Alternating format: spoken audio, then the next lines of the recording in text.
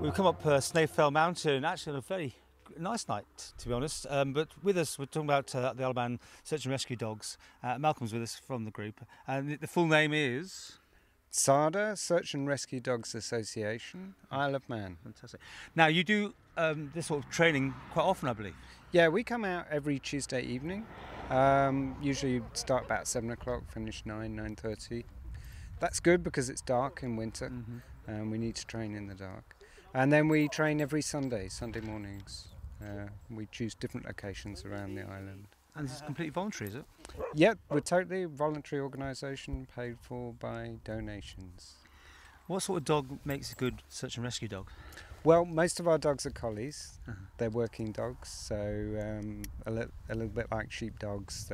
They have that longevity and the intelligence to learn how to search. But there's no particular reason why a search dog has to be a collie. German Shepherds also quite popular. So what have you been called on? Is it in bad weather or just misty conditions, or what happens? Right, why do people go missing? I mean, they go missing for all sorts of reasons, and it can be walkers out who get lost, obviously, in the hills, or it could be an elderly person who's walked out of their house and got confused, or a young teenager, maybe run away from home. I mean, there's endless reasons why people go missing, but we always work directly for the police. They call us, and then we go and help them search for people. Yeah, because I mean these days everyone's got GPS, haven't they? I mean, for your point of view, so at least you know where you are, even if it's thick fog these days. That must help. Yes, that's right. I mean, GPS has made a big difference to us. It makes our job a lot easier as a search team. But of course, not everybody has GPS on them, so not everybody else knows where they are all the time. So the dogs, are they trained to find people or sniff for what? I mean. Yeah, the dogs are trained to find people. I mean, they're actually trained to find people who are still alive, which is quite important. Yeah, basically we'll search any area. I mean, it could be, today we're out on the hill, but next week we might be training in a, thank you. We're on the TT course. Next week we may be training down in one of the plantations, which can be very dense.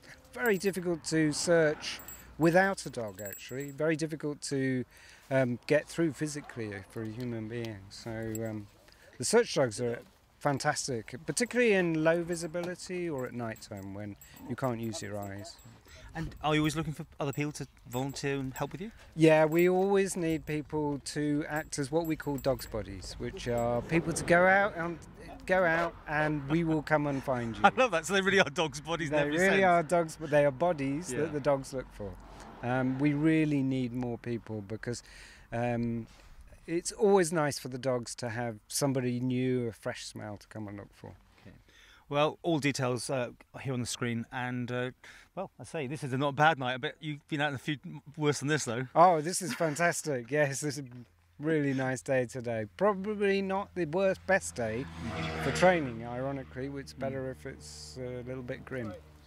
And I've got some pictures here of a bit of press being taken. You're getting a few pictures in the paper. What's this about? Oh, right. Okay. We've got one of our volunteers works for or is raising money for us by selling a special edition whiskey, very rare whiskey.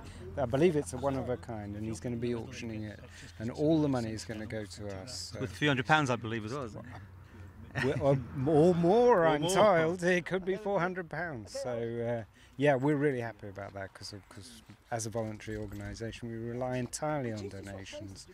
And this is great. It's fantastic for us. And should I ask you, success rates? I mean, success stories? Yeah, we've had a couple of finds. We had one last year. Yeah.